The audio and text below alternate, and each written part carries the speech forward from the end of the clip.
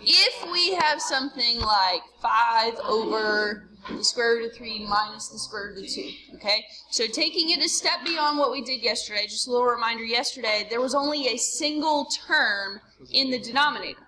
So what happens if we throw another term in there with a plus or a minus? Okay, now they don't necessarily both have to be square roots. Sometimes they're both square roots. The next example we're getting ready to do, one of them is a square root, one of them is not, okay? But if there is a plus or minus in that denominator and one of those terms is a square root, we still don't want to leave that square root in the denominator. So here is how we rationalize problems like this. Now, what conjugate means, if you have not heard that word before, that means you have the same terms, but the opposite sign in between.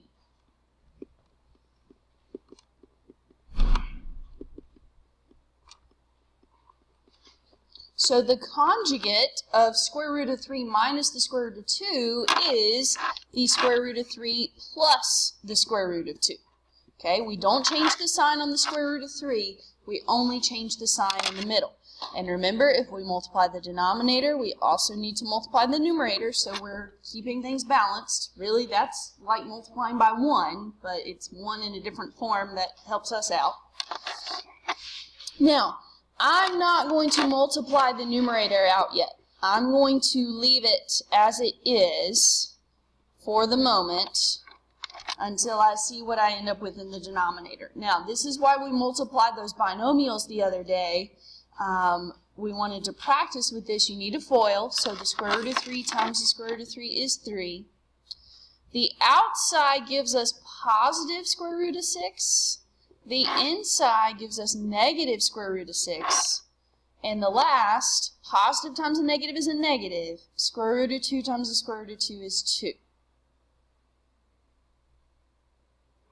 So the positive square root of 6 and the negative square root of 6 cancel each other out. That will happen every time. That's the purpose of multiplying by the conjugate. It eliminates the radicals. Okay, the radicals are gone. And so we have 5 times the square root of 3 plus the square root of 2 over 1. Now, it doesn't always equal 1, but there will be no more radical there. So really you don't need to write that over 1. You can write this finally as 5 square roots of 3 plus 5 square roots of 2. If you leave it in factored form, I'm fine with that as well. Okay, not a big deal if you, either way, factored form or multiplied out, fine with either. Okay, let's look at rationalizing 3 over negative 1 minus 4 square roots of 5.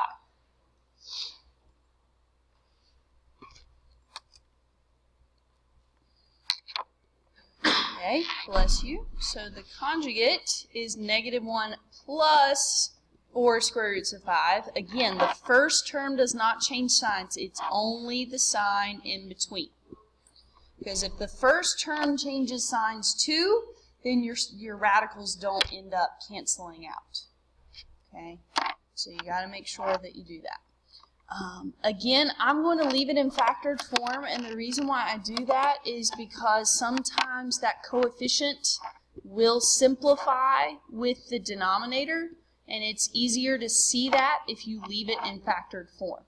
Okay, negative 1 times negative 1 is positive 1. The outside gives us negative 4 square roots of 5. The inside gives us positive 4 square roots of 5. And be careful, okay, be careful with this when there's a coefficient and a term. Negative 4 times positive 4 is negative 16 times square root of 5 times square root of 5 is 5.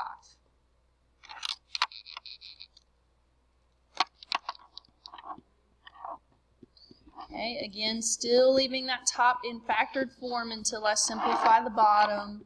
The 4 square roots of 5 cancel. We've got 1 minus 16 times 5 is 80? Is that 80? So 1 minus 80 is negative 79.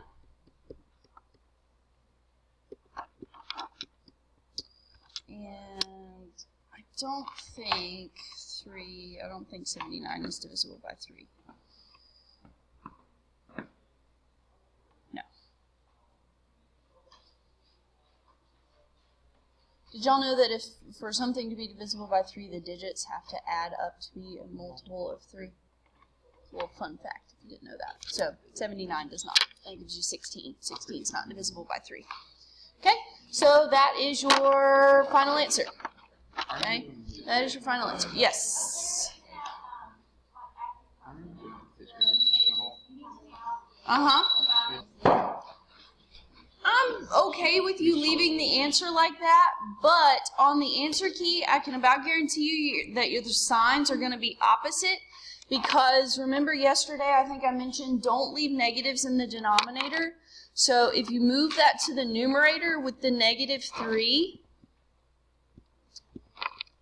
or not with the -3, to make it -3, and then if you distribute that 3, this is more likely what the answer will look like on an answer key. Okay, because when you look at this, if the majority of your signs are negative in a fraction, what they're going to do is they're going to move the negative, or kind of factor the negative out, and make it so that you have a minimum number of negative signs. So instead of having 2 out of the 3 being negative, our final answer only has 1 out of the 3 being negative. Okay?